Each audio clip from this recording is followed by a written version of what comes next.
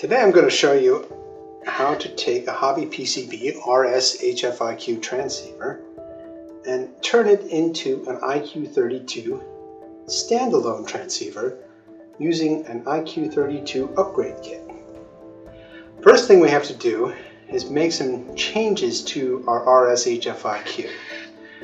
There's 6 little jumpers on pins here that have to be removed to install the IQ32. They come off pretty easily. Generally just use your fingers. And depending on what you were using your RS-HFIQ for, there may be a jumper on the power switch contacts as well. So I'm going to remove that and expose those contacts. You may want to bend those up at a 45-degree angle to make it easier to put the power switch plug on when we get to that. Next thing we're going to do is remove the Arduino. Typically insert a small screwdriver and gently lift it up just a little bit on one end, and then put the needle nose under it on the other end so it doesn't go back down when you pry up the other side. And then lift. At this point you can take it off with your fingers. Handy little thing for projects. It won't be needed in the final installation. Now we're going to turn it over and we're going to look right here. There's 2 little sets of solder contacts that need to be bridged, and this increases the transmitter gain because the IQ32 only has a 3.3 volt D to A converter. And I'm going to tin it with the soldering iron, get a little bit on, and then add enough so it makes a little bead that covers both pads.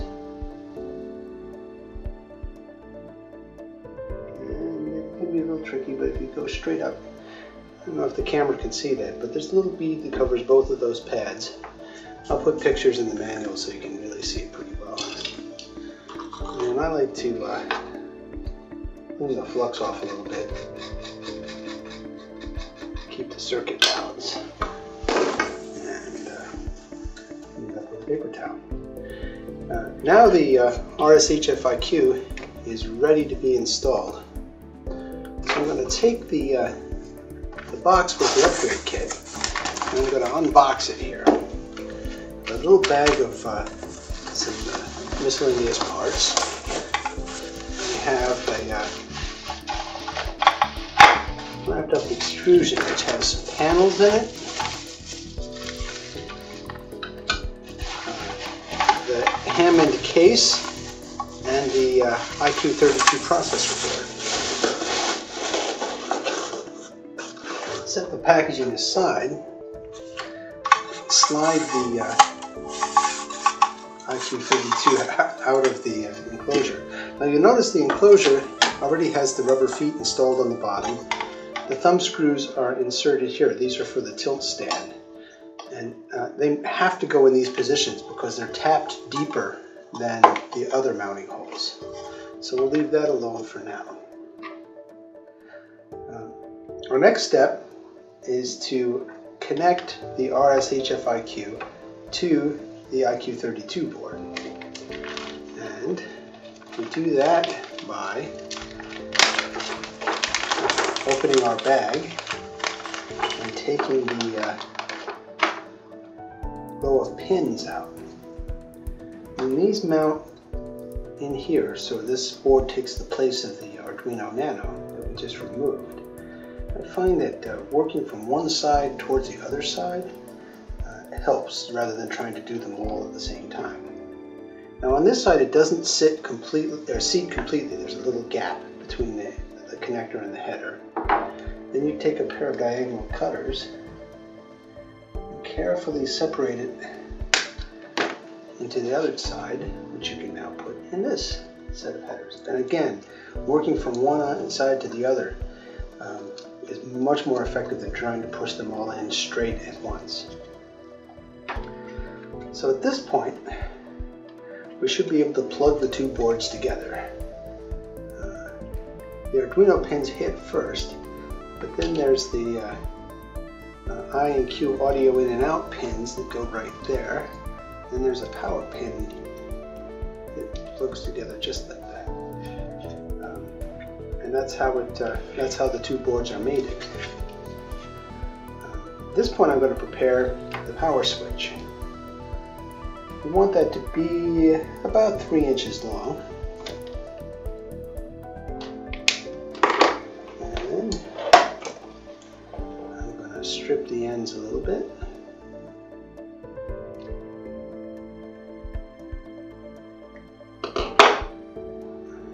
Twist them up.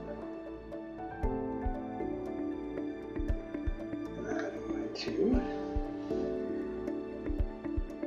them a little bit so that they can be soldered very easily to the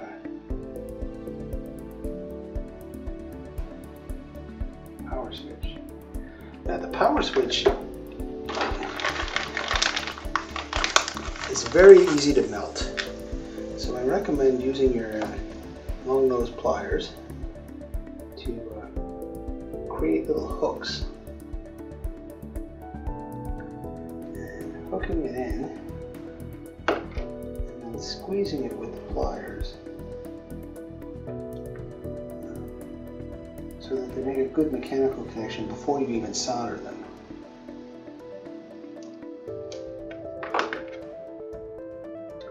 Then take the soldering iron and apply just the slightest amount of solder to the wire, and as soon as it starts to melt, take it away. Do the same with the other lead.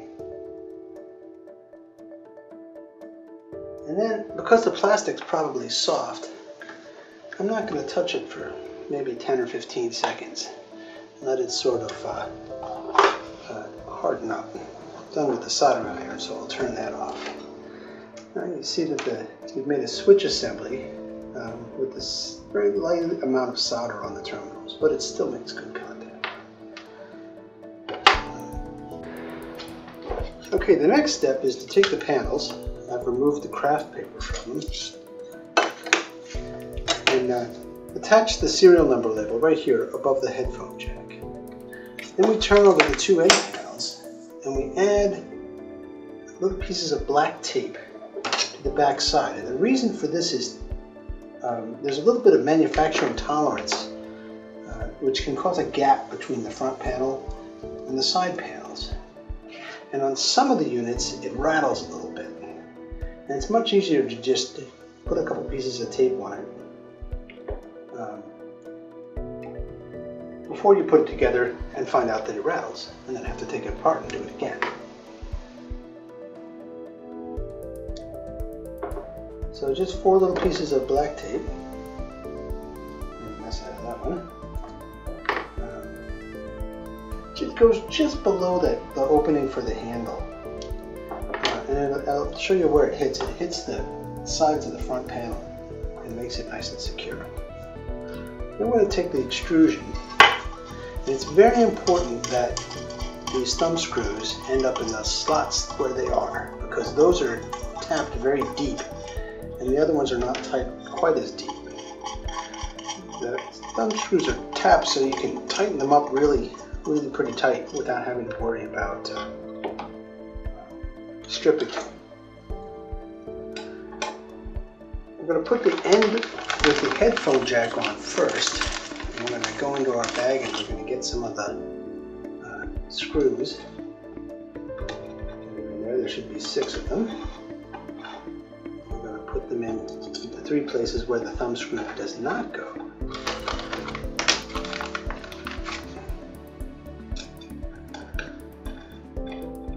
We can tighten these down all the way right now.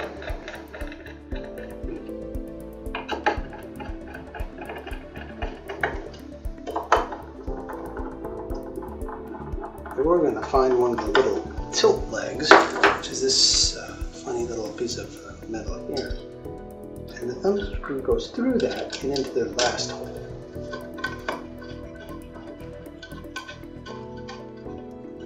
And so you can sit this at any angle and stand the case up and do what you need to do. Let it operate at an angle other than perfectly straight up and down.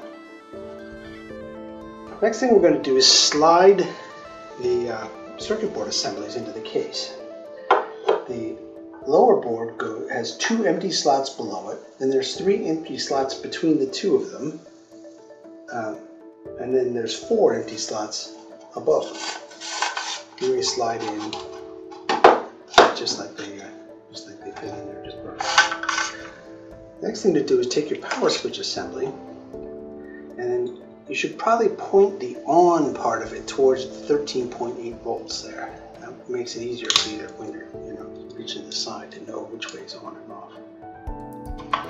Now we've got to get in between these 2 boards and plug this thing in. I like the little metal contacts that go up, but it doesn't really matter.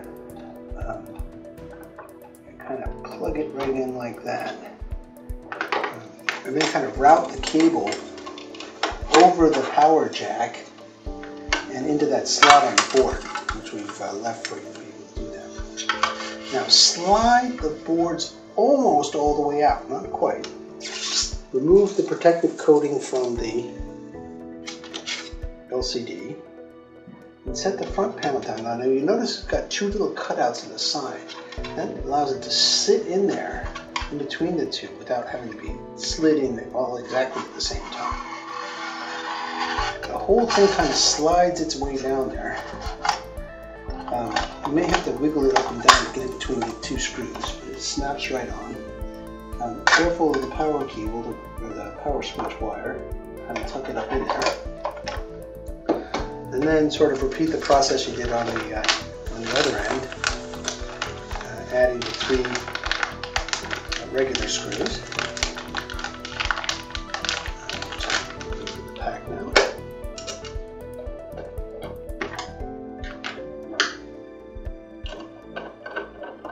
Now, I would not recommend using a power screwdriver to insert these screws. You are screwing steel screws into an aluminum extrusion. So you can't really over torque them too much before something's going to give. And there's no real reason to, they're not particularly long. Just use a #1 Phillips to tighten them down. And tighten them down nice and neat. And then put the other tilt leg on.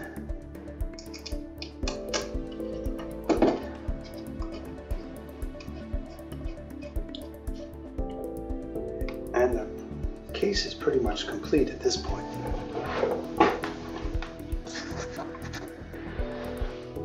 The next step is to install the knobs. The knobs are a 2-part deal. They have a base part and then a cap that goes on top of it. And since they both, in addition to turning, they have a little push button that's used to control some of the features. We're going to have to use a shim to make sure we don't push the knob down too far when we're putting it together. My experience is the nut has to be loosened. Now on the larger nut, we use a 7/16 nut driver, and it slides right over the shaft like that. Push it down and then push the center in. Then tighten the nut. At this point you can slide the shim out, and the knob the switch should work without any kind of interference with the case. Now the smaller knob has to be higher because it comes in contact with the side of this case if it's not exactly the right level. And we're using a 9/32 nut driver. And we loosen it up a couple turns, sit it down on there, and kind of push it, and then push the center down again too, and tighten it. Do not cover. Remove the shims, give it a little test too. The plastic inserts have like a notch in them, and there's 2 little ribs on the inside of the knob. You've got to kind of line those up together and just push it down.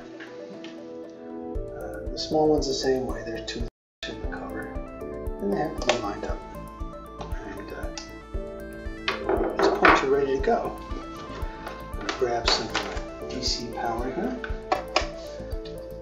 and activate the unit.